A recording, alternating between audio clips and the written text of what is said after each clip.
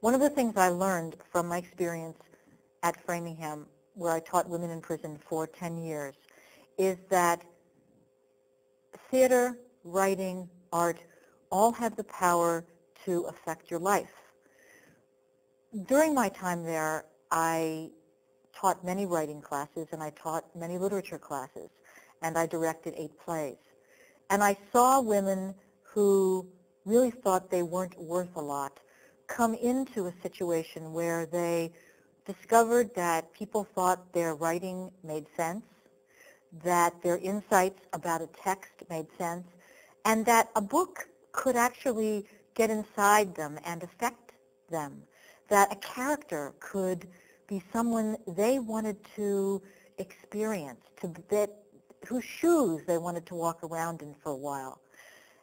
And something about that art really grabbed the women and allowed them to, on one hand, be totally who they were, totally inside themselves, and yet totally outside themselves. And that is what I think is so amazing about art. On the one hand, can be exactly who we are. We write a poem, and it's cathartic. We say something we really wanted to say. And yet, when we read that poem, it's not ours anymore. It belongs to a world greater than us. It's outside us. It's in the art world, and it belongs to someone else who identifies and says, yes, that's my story too. Art has the power to transform. I'm going to tell you a couple of stories to that effect.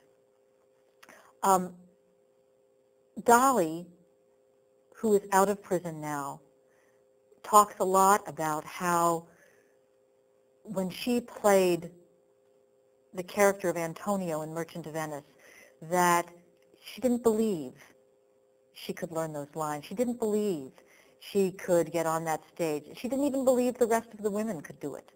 But when she did it, when she found that she was inside that character, she forgot, not only that she didn't believe it, but she forgot that she was in prison.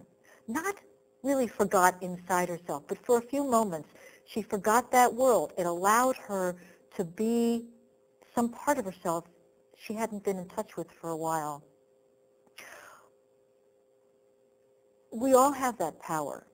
When you write something and someone else tells you that it's important, all of a sudden you look at it differently.